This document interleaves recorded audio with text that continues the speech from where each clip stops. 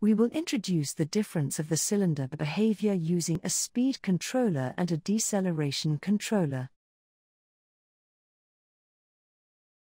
The above cylinder is controlled by a speed controller and air cushion built in, and the below one is controlled by using the deceleration controller only. Both cylinders are adjusted to actuate at the same timing.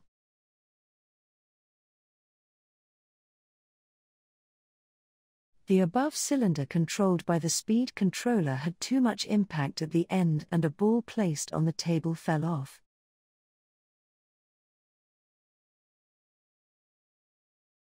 The below cylinder controlled by the deceleration controller has shock mitigation at the end and a ball remains on the table at the stroke end.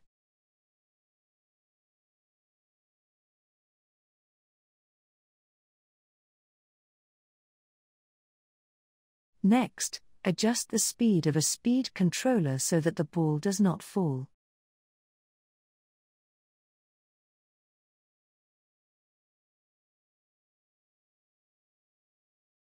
At the end of the stroke, the ball has not fallen, but the stroke time is long.